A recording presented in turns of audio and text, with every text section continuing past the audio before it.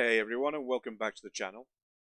And today's video is an update to a historic Mission Builder Sanctuary video that I did, where you could set up a ground unit patrol loop on the map. Now things have changed slightly, so as of today, which is September 2020, it's much easier to set up this patrol loop. Historically, what you had to do was set up a waypoint, and then it goes to that waypoint, and then tell it to go to that one, tell it to go to that one, tell it to go to that one, and then tell it to go to that one in an infinite loop. It's much simpler now.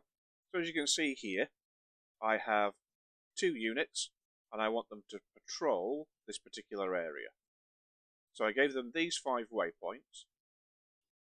But to start off with, none of these waypoints have any advanced actions or commands.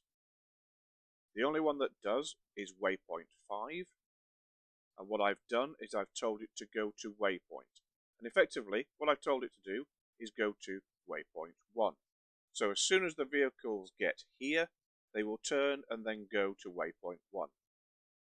This then means that they follow their waypoint route yet again. So the whole action is on a continuous loop and repeated. That's how simple it is now to set up. No longer very convoluted. So let me show you that working in Sim. Okay, here we are at the airfield, and there are the vehicles driving off. So let's center on those. What I will do is I will speed this up so it shows you them travelling round the entire route.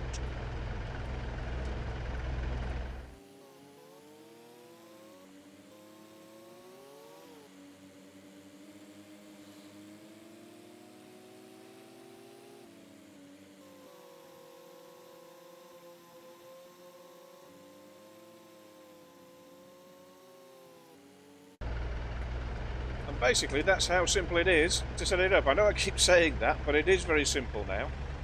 Nothing complicated about it, nothing convolute. Very easy to do. So I hope you guys and gals find that useful, and I'll catch you later. Ciao for now. Bum, bum,